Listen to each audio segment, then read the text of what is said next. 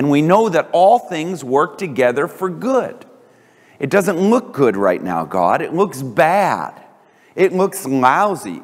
I'm very unimpressed with what's going on right now. But all things will work together for good for those who love God. And then somehow we forget the rest of the verse. But there is actually more to just saying, okay, I really do love God.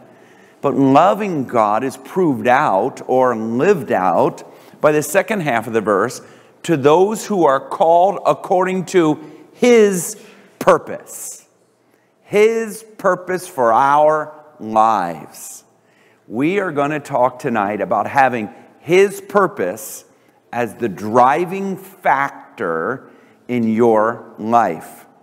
Being driven. Driven can sometimes have a bad connotation. Man, that guy's just driven. He's a workaholic. He just runs himself ragged or whatever. They're just driven by the desire for finances or position or something like that till it almost drives them crazy. But there can be a positive side to driven, and that's what we're going to go tonight. That what God's purpose is for your life, you can and I should be driven by. In just a few moments, we will go to Acts, the 8th chapter, and we will hear the story of an Ethiopian man who didn't exactly know what life was all about, but he wanted to find it. He wanted to find purpose. And the scenario that he went through to get to that purpose it basically brought him down to have a purpose-driven life. And that's what we're going to ask God to do for you and I. So let me read it again. And we know that all things work together for good to those who love God and to those who are called according to His purpose. Now, this title, Purpose-Driven Life, actually was a book written about 20 years ago. I'm borrowing the title. I'm really not preaching or teaching the outline of that book. It was written by Rick Warren, very famous book. Actually, it's one of those books, every once in a while a book just kind of catches and then it goes to another country and another country. And so this particular book, Purpose-Driven Life, also was written Purpose-Driven. Then he wrote a sequel, Purpose-Driven Church, and then Purpose-Driven Student Life, and then Purpose-Driven Workbook, and then Purpose-Driven who knows what, and everything else. There were so many different ones. And I think there was like up to 50 million copies of this thing published around the world. But the scenario of it, or the background of it, just so that I'm telling you about it now, I should probably tell you what it's all about. Give me the next slide, thanks. Yeah, let me use this one for now. His thought was these five things, worship, fellowship, discipleship, ministry, and mission, make for purpose of why we are Christians, or purpose for why the church is the church. These are the five things. Very good. In fact, it covers the Great Commandment, the Great Commission. It just literally covers the calling of the church. I personally like it a lot. Now, in the Assemblies of God, we actually use these words to call what the Christian's life is about and what the church is about. We are all about evangelizing, winning people to Jesus. We are all about worshiping God, exalting His name, lifting Him up. That's why we give high emphasis in our services to songs and to continue to live in a song. And that our lifestyle of worship wouldn't be just songs, but it would be that when I say yes to God, I am worshiping God. And then edifying is the education part of what we do. Building up in the Word of God, building up in the things of the Spirit, educating, growing in the Word. Then when you grow in the Word, you grow as a Christian. And then finally, we might use, just to have another E there, we put empathy, but really it is compassion. That we would reach out to those who are in need around the world, and we would in one way or another touch them so that it might turn their heart towards coming to God. So that's kind of what the purpose-driven life is over here. We are purpose-driven, but I want to bring it down smaller tonight. I want to bring it down smaller. I will use the term for our Bible study tonight because everything that we do in our walk with God and for God should have purpose. If we get together here tonight and it's all said and done and we all walk out the door and you turn to your wife and say, what was that all about? What was the purpose of that? Why did we even come here tonight? What was that all about? That means we've missed the mark of purpose. But the reality is that, in fact, when we ask the word, what's the purpose? It's a good question to ask. Not only about our church or about a ministry, but it's a good question to ask about your life. Well, what's the purpose? Why are you here? If you disappear tomorrow, and I mean, you people say this all the time. Well, if I just disappeared tomorrow, nobody would care. Nobody would even notice. The world would just go on without me. And the world would go on, that's for sure. But if you're walking in God's purpose, it would not be as good, or it would not accomplish what it should have, because God has a purpose for you. Can you say amen? Let's bow our heads. Heavenly Father, in Jesus' name, I pray, Lord, this evening that purpose is not a bad word to us, or it's not a word that now heaps responsibility on us to the degree that we can't feel like we can walk in freedom or in just in the life that we could enjoy, because now we've got too much purpose, too much responsibility.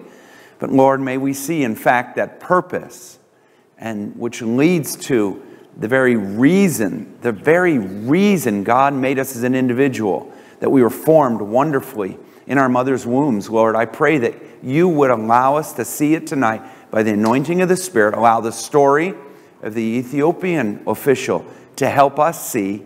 And Lord, bless it, we pray. In Jesus' name. And everybody said, amen. We're going to make it. Remember that 2-hour sermon?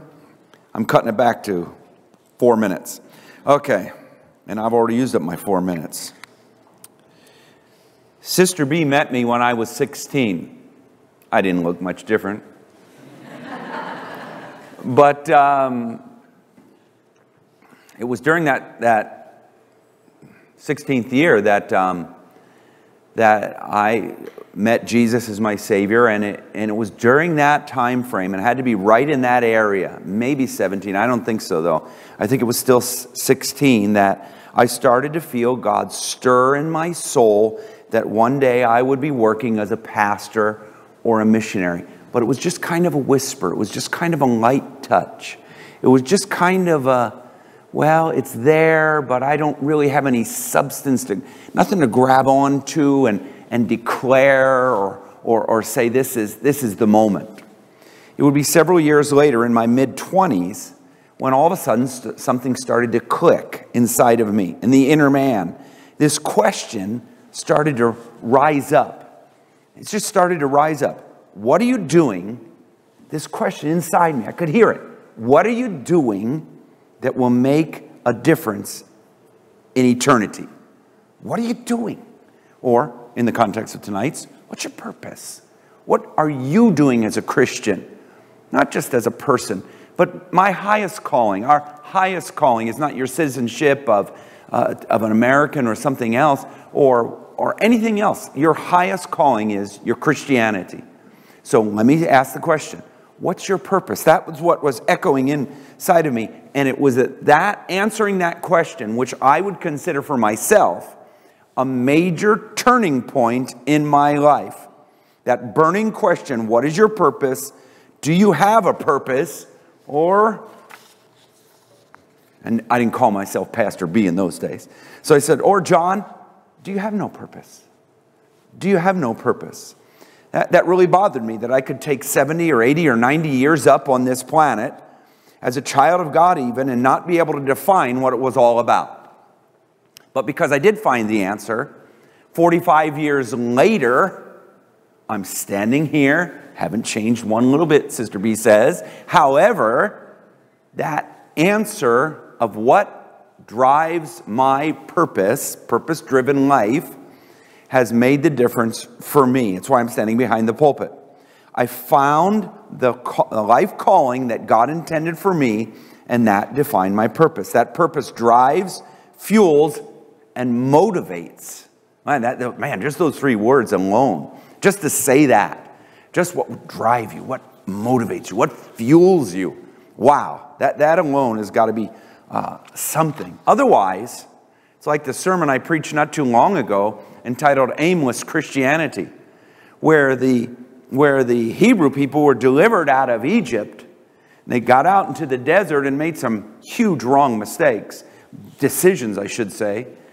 Sins, really. Decisions that should have not been made. And because they made those decisions, they found themselves wandering around the desert. They were still God's people. They still had some miracles from God. God still took care of them. But they were just aimless.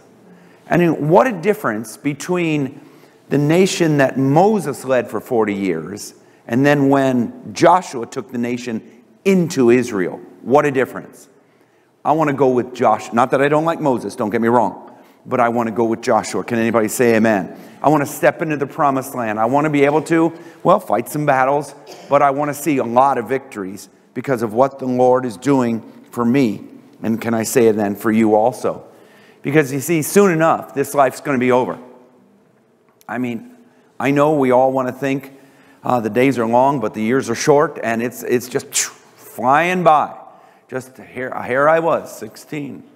Now I'm not so 16 anymore, and life marches on, and it just gets there. One of these days we're going to stand before God, you, me, and we want to hear the words. We don't want to I don't know. We want to hear the words, well done, thou good and faithful servant. I want to hear it in two ways. Let me put them on the screen for you. The first way I want to hear it is that when God says, well done, you saw your sins, you saw how it was rebellion against God, you admitted your sin, you turned from your sin, you proclaimed Jesus as your Savior, well done. That's the first way. I trust you've done this. If you've not done this, don't let tonight pass until you have made this absolute decision in your life. It will be part of what will drive your life. It will be part of your purpose. You can't get anywhere without starting here. That's like just bumping into a brick wall otherwise. But if this is the open door to go to the second one, but the second way he will seek to say, well done in your life, is to say, now I had specific things I wanted you to do, and you did them. Not just I wanted you to do them, and then you said, well, too bad I'm not doing them. But I did them in my family, in my neighborhood, in my church. Can anybody say amen? Amen to that. And that's why when we read verses like James 2:26, we get it. Because God has called us. Well done means you did. You can't say well done if it's not done. And so James 2:26 says, for as the body is without the spirit is dead, in comparing it rather, so faith without works, and I'm gonna squish this word in here, faith without purpose is dead. So we need some purpose. So we want to jump in this evening. Each individual person here tonight, that's kind of a long driveway to get up here to the garage, but we're up to the garage now. So now that we've made it down all the way up the driveway, we're going to look at the story of Acts, the 8th chapter. If you do have your Bibles, you can turn there. Acts, the 8th chapter, of a man who came to a crossroads. He started without purpose. He ended up having a purpose-driven life. It was a 3-step, simple process. I'm not giving you your purpose tonight. I'm only hopefully awakening your heart to the need to have purpose. And then when we come to the altar, you pray that through. So number one, waking up to purpose. Waking up to purpose. Paul wrote these words, 1 Corinthians 13. That's such an amazing chapter. That's a wow chapter. Just everything in that chapter, if I speak with the tongues of men and of angels. But if that is the context of my spirituality, if that's how I prove that I'm a Christian, it is not the proof at all. True Christianity is how God's love flows through you. Now, sure, the power of the Holy Spirit is important, and speaking in tongues is like so important, but not the proof. The love is the proof. And then he gets on and on and on, and he gets down to verse 11, and he says, when I was a child, Paul writes this. I mean, Paul's just got to be about the most serious guy that ever lived. I mean, I don't know. You just have to wonder about Paul. He's just like serious, you just don't walk over. Hey, Paul, how you doing? Yes. And Paul was just kind of like, hey, get serious, man. People are going to hell. We got to let's get serious here.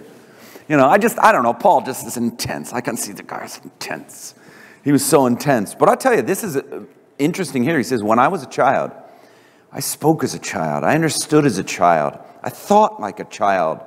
But when I became a man, there came a time in life when I became a man, I put away childish things. I put away childish things. Waking up to purpose, or seeing the need for purpose. This first one is seeing the need for purpose. This verse points out what happens in every life, or at least should happen in every life. It's funny, in our society, we put a date. You turned 18. Now you've just gone from being a kid to being an adult.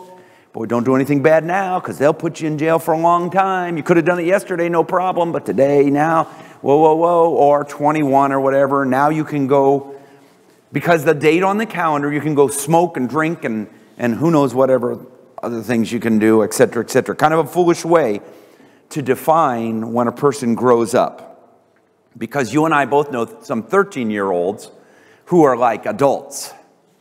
And we know some 33-year-olds who are like, they're worse than teenagers. I'll tell you, we just know it. You see, but for a Christian, there is a goal, there is a marker, a place where we need to come to, where we say, I have put away my beginnings and the basics and the elementaries of my Christianity, and I'm starting to mature and starting to become the man, the woman of God that I was born again or born to be. There comes a time when every Christian needs to grow up, even as the Bible declares being born again as a starting point, like a newborn babe. 1 Peter 2:2, as newborn babes, take the milk of the word, drink it like a baby drinks a bottle or nurses. When that baby drinks and drinks and drinks, it just doesn't stay the same. But all of a sudden, little baby becomes big baby, becomes toddler, becomes elementary, becomes just an or something like that, So it just, they grow up. They grow up as newborn babes. So then taking the milk of the word is going to naturally bring us to a place of growth, and eventually bring us to a place where we must step into a responsible position in the body of Christ. Meaning, yes, we can start as children, we can start as babes in Christ, but there is no place in the Bible, and nature doesn't even allow us to do it, yet alone spiritually speaking. You just can't say, I'm forever going to be a baby Christian. You can't do it. You can't do it. I'm sick of changing your diapers. You can't do it. We just cannot do it. It's time to grow up. And everybody's, man, the shouts tonight are so wonderful. I love them. There should come a time when every Christian says to themselves, when a kid's a kid, he may not understand.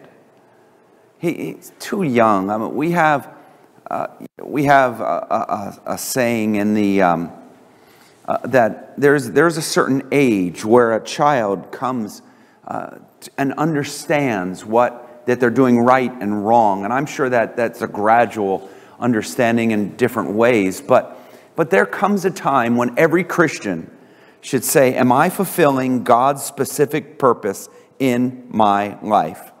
And it is a great day for you, for me, when we ask the question, what am I supposed to be doing here? What am I supposed to be doing? What's my role? Am I just, when I actually see that I need to grow up, I need to awake to my purpose. That's what happened to the man in Acts, the 8th chapter. It took me a while to get to him, didn't it? But in Acts, the 8th chapter, here's a man from Ethiopia. He's riding along in a chariot. As he rides along in a chariot, he doesn't know what his purpose is in God. Let me read this. In Acts, the 8th chapter, there was an unnamed man from Ethiopia who came to that point. He had just finished another pilgrimage to the holy city. He had done all the religious things, and yet it didn't make any sense to him, and he still felt like he was without purpose. One of the reasons we're even preaching on purpose tonight is because it really makes for an empty Christianity if a baby Christian grows to the place where they should be an adult Christian, and I don't mean age-wise, but I'm talking about in maturity, growing in Christ. When that comes and they don't find their purpose, it will bring an incredible emptiness to the Christian. When I'm old enough to be doing something, I've learned enough, I've matured enough, I've come enough in my walk with God, and yet I haven't found out what God has for me. Where is your purpose? That's where this man was. And he was reading the Bible, but he was blind to what he saw in the Bible. He could not see it. And that's why Acts, the 8th chapter, verses 30 and 31 say this. So Philip ran to him. Philip was an evangelist. We could even call him a pastor. And he said to him, I heard him reading the prophet Isaiah, and he said, well, do you understand what you're reading? Do you understand what God is saying to you about everything? And he said, no. I mean, how can I? Is basically, no, I don't. I don't know what's going on. I don't know what's happening. But all of a sudden, something awakened in him, and he said, hey, this is crazy. I'm reading the Word of God, and I don't know what it says. I am part of a church, and I don't know what God has for me. I am part of the body of Christ, and yet I don't know what member I am, whether I'm a hand or a foot or I have no idea. The great day is the first step is to awaken to say, wait a minute, this is not right. I should know what God has for me. I need to find out. Which brings us to number 2, seeking out your purpose. Once you discover that you don't have it, there is a purpose to have, and yet you don't have it. Well then, now it's time to seek it out. Psalm 119, verse 2. Blessed are those who keep his testimonies, who seek him with their whole heart. It is a great day when people start the journey. Give me that next verse. It is a great day when a person makes their journey, a journey of seeking God. Praise the Lord that the Ethiopian man knew where to start looking. He was looking in the Bible. Sad to say, in our society, somebody has convinced a lot of people that the Bible doesn't have their answer. That's one of the, I mean, you want to talk about one of the downsides or one of the, I don't know the word I'm searching for, but when they took the Bible out of schools, when families decided that the Bible wasn't necessary to be even read as a family unit. I mean, you didn't take it out of school, but you didn't have to take it out of the home. Families made their own decisions with that. School, they may have legislated and said, hey, you're not allowed to read the Bible. Sorry, that's it. We're not paying you to do that, whatever. Okay, I get that when they said that. I don't get it, but they said it.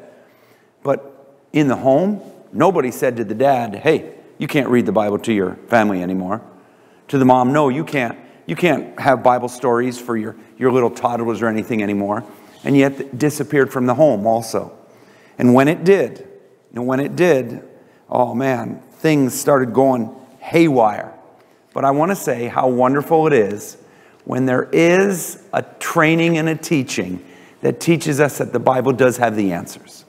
The Ethiopian man, somehow, some way, knew that he had to go to the Bible.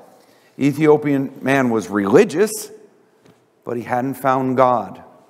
And the story teaches us that by reading the Bible, by going to the Bible, he found Jesus.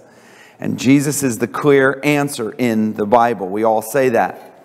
He went through the steps of being religious. In fact, I'll take that one. He went through the steps of being religious, but he needed a revelation moment, a time when the light bulb goes off in his head and he says, I get it. I understand what God is trying to say and his beginning purpose for me.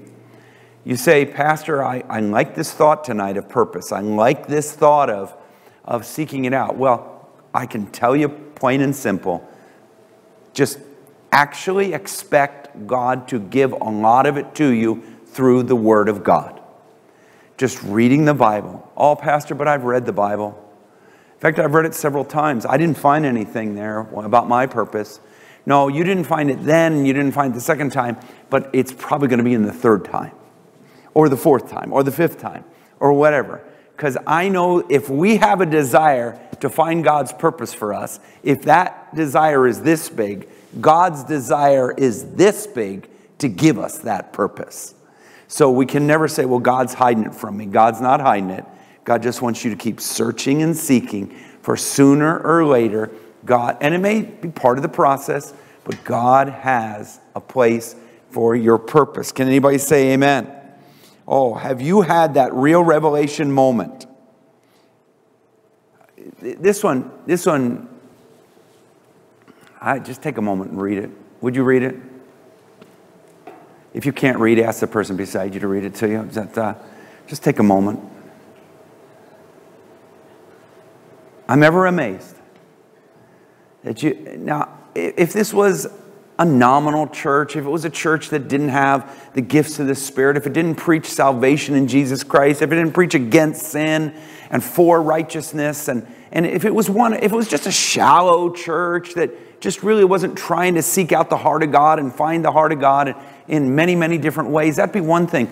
But the sad thing is that I'm ever amazed there are people in Assemblies of God churches, which means you and me. I'm not just pointing fingers at you. Let's say you and me together can sit there for years and not come to a complete understanding that to really know Christ will always result in a dedicated life in serving Jesus. It cannot come out any other way. You can't mix all of these, put it in an oven, and pull it out and get anything but a cake. You just can't pull it out and get anything but a life that's serving Jesus. And that is the call for you and I. Anything less, and that's when this happens. Anything less is an empty shell of religion, not a full life of purpose in Christ. And that's why a lot of Christians don't feel like they have a purpose-driven life. Give your whole life to Jesus. When you give your whole life, He's just waiting. He's just waiting. So we got to discover it. Then we have to discover our need of it. Then we have to seek it out. And then, while we do that, we will actually, point number 3, we will find true purpose.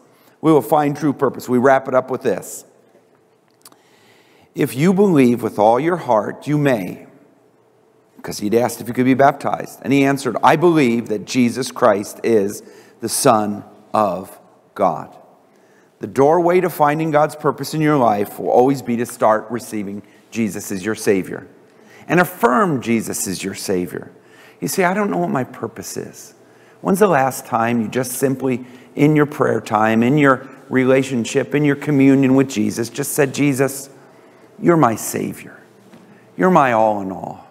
You've forgiven my sin. You've washed me clean. You just as it were, reaffirm your relationship with Him. Like the Ethiopian eunuch did for the very first time.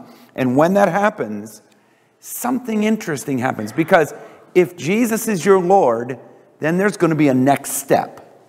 Jesus never saves us and then puts us down. He saves us and then says, okay, now let's go over here. And then He says, let's go over here. Then He says, let's go over here. And so, look at this. Our lives in Jesus will be a lifetime of finding out what His next step for each of us is. What's the next step? A vibrant, purpose-driven life will come to those who understand God has a will for their lives every single day. Give me this next slide, thanks.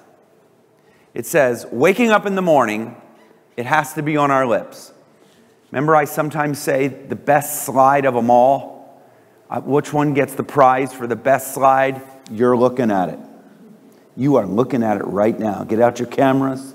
I mean, if you want to come and take a picture afterwards, put it on your Christmas card, whatever you want to do. But this is the best one of them all. Here is the best thing. When you wake up in the morning, it has to be on our lips. Lord, what is your will for me today? Now listen. And this is where people go a little goofy. That doesn't mean that your life won't have routine in it. Oh, my life's the same as it was yesterday. And it's not going to change anything tomorrow. And there are times in our lives where we feel like all we're doing is chasing our tail. We're on a merry-go-round, and all we have to do is just kind of blink. Hey, I think I just saw that. And blink, and hey, I just saw that again. And blink. Sometimes life has a lot of routine in it. But life will not be boring, even with lots of routine. That doesn't mean your life won't have routine in it. But in that routine, you will know God's will is being fully, completely fulfilled. Can somebody say amen? There it is. That's the winner for tonight. That was worth coming to church for. Right there. Because how many Christians say, oh, nothing ever changes for me. I'm so... And then they dare to say this. I step back, a lightning bolt might hit them. I'm so bored with being a Christian. Watch out. I'll tell you, do not do that. There's nothing more exciting than serving Jesus. See, this Ethiopian eunuch realized that a relationship with God isn't about being a religious robot, but in fact, it's a real vibrant and has a real vibrant element of life in its relationship. So, I'm just going to kind of wrap this up. I think I've used up all my time. Just take me to that next one. Instead of being an aimless Christian, we can, and in fact should be, those purpose-driven ones. You can be sure that the next day he was asking, now what is God's next step? His will for me today. And then the next day he was saying, now what's God's next step for me this day? Why? Because a transition had taken place in his life. His life was defined by purpose, by Jesus. That's the way every one of us, me, you, should have a life. And that's the exciting life. That's the life that's not boring. Even if it has routine, it's not boring. Now, do you know that 100%? Here's my guess. Probably not. Do you know 50% of it? Good. Do you know 75%? Well, good. Do you know 95%? Well, good. If you're in some of those percentages. If you only know 25%, well. But here's an opportunity tonight. As we get ready to close in prayer, I'm going to invite you to come to this altar. And I already sent an order into heaven before service. Before we even started service, I said, Lord, when people come and bow down, would you pour into them a new measure of understanding of what their purpose is, so they might have a purpose-driven life. If they will come to you, see the need of purpose, then seek your purpose, they will find true purpose in the Lord. Purpose-driven life. Let's bow our heads.